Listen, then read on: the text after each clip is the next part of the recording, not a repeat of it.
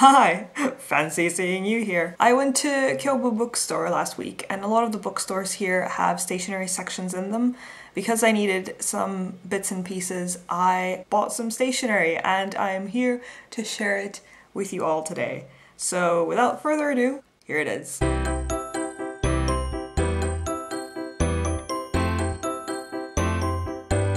I should probably mention that Kyobo Bookstore is one of the oldest bookstores here in South Korea, and it has, if I'm not mistaken, about 11 outlets. The one that I went to was in Gwanghwamun. It is the second biggest after the one in Gangnam. You can find a lot of books in different languages included, so I really recommend if you're out looking for something to read. For my first item, I got these pencils. They're normal HB pencils. It was just rainbow colors, and I thought they would be really nice to use later on in my studies because usually you just get normal HB pencils and they cost the exact same as with any normal packaging.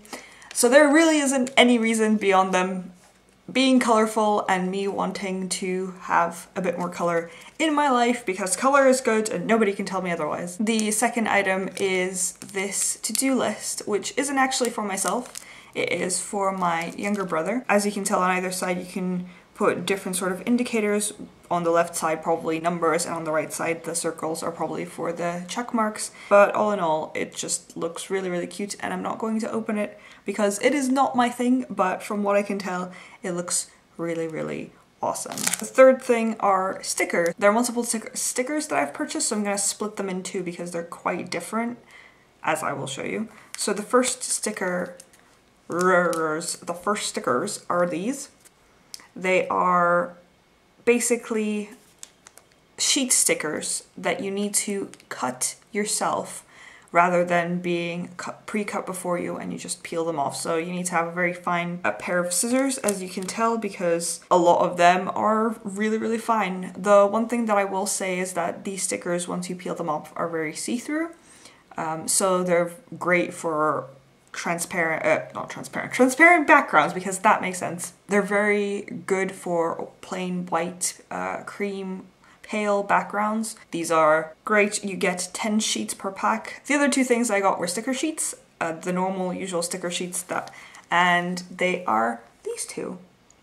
So the first one is of these little nice phoenix foxes, and they're doing a bunch of stuff, and it's a nice peachy kind of pastel-y cherry blossomy vibe, and I just really liked them. I thought they were the best ones out of the hanging ones, and I really am using stickers a lot at the moment, so I have a good reason. And the second one is these planets. Now I am hopefully going to have a lot of space in the future, so I've decided that these planets are going to be used for that. But yeah, pretty standard sticker sheets, etc. The sticker prices and stationery prices are slightly more expensive, but you can also find something very cute for very cheap. Case in point being my next item, which is this Pikachu notebook. This Pikachu notebook, which is absolutely adorable. It has this Pikachu on the front in a stylized rendition of the Pokemon with a peach on his head. This cost me only 600 won, which is essentially 50 American cents, 40p. It's a very standard notebook, I know, but I couldn't really pass it up because Pokemon stuff overseas is usually it's the generic, it's the generic trading card / anime kind of Pikachu. Nothing is stylized, nothing is cute. So when I saw it, I was like, yes, I'm not sure what I'm gonna use it for, but for 50 cents, I thought, you know what, I'm gonna afford that. And it was a treat yourself type of moment, so yeah. So the third item is this notebook. It's quite large, probably A4, and it has this very cute hamster.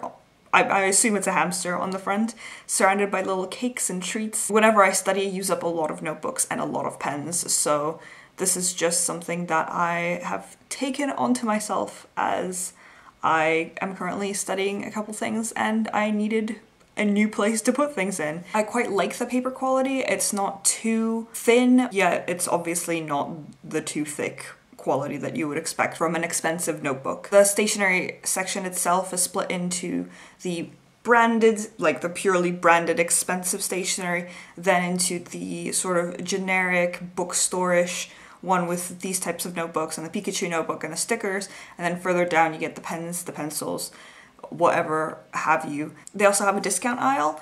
This aisle is mostly of kind of price range of the stuff that you would find in Daiso, so the colored pencils came from that because they were only 2001, and then you could find the tape, correction, tapes, erasers, all that standard stationery that you wanted in that row, so you don't need to shop around the entire stationery section, and you don't need to spend like on some pencil cases, etc. There was like 21,001, so especially in the branded one, you can find what you're looking for in the bookstore depending on where you're looking at. But yes, coming back, this notebook, really like it.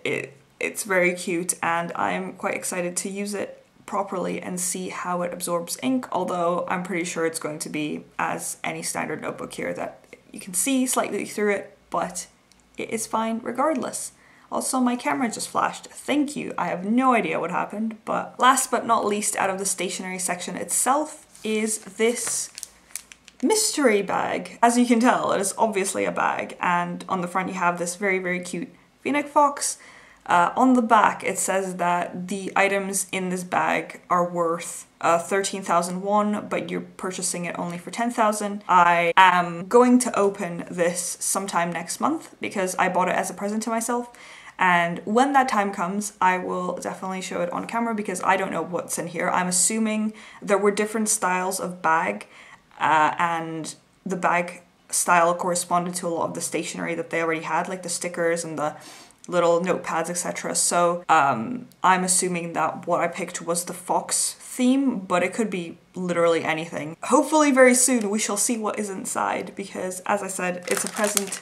It is a present to me, and I'm going to wait for a little while before opening. So that is it for the stationery part of the bookstore. I did get something, a few other pieces from the bookstore itself, so I'm going to show them to you now. The first thing are these Miraculous Ladybug stickers. To cut a long story short, Miraculous Ladybug is a series produced by a French animation studio. I started watching it about a year ago because one of the official dubs is French. I was practicing my French. The first season was a children's show. I decided, you know what, children's show, I can't go wrong. I can't go much wrong there. I will understand everything that they're saying, just, you know, for practice. And then it turns out that it's really good. It's really actually good, and there's a huge fan base behind the series now of young adults and older teens, and the second season that's just coming out is a lot more self-aware and funnier and aimed at the audience that actually started liking it in the first place. So if you're ever in doubt at why this is a popular thing, I would just say check out season 2. It's worth it. And there we go, that absolutely a necessary recommendation into a stationery video. But yeah, this is what I got from, they're basically just sticker books, and one of them, this in particular, is going to go to my friend overseas. For my last item, I got this. This is from the actual bookstore. It's the actual Japanese version of the Naruto manga, and the good thing about manga is that it is geared towards young adults and children, people who might not know all the kanji, and my kanji's pretty bad.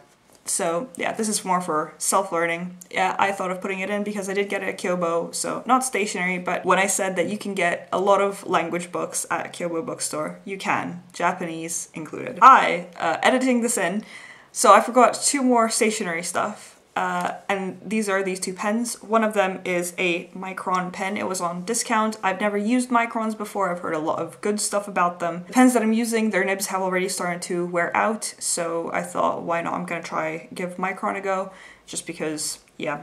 And the second one is a white Jelly Roll pen. Jelly Roll is great. White pens are great, especially for art. I have another white pen, and I just want to see how Jelly Roll compares to that.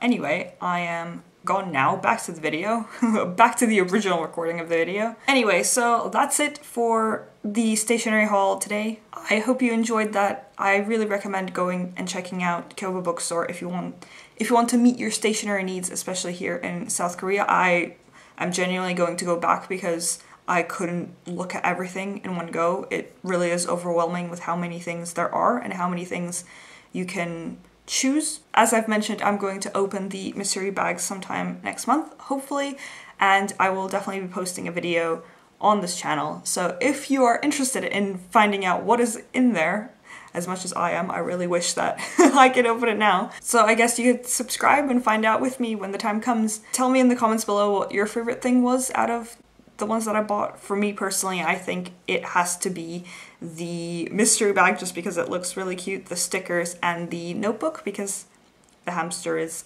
absolutely adorable. But yeah, I will see you next time with more stationery, probably a new video next week.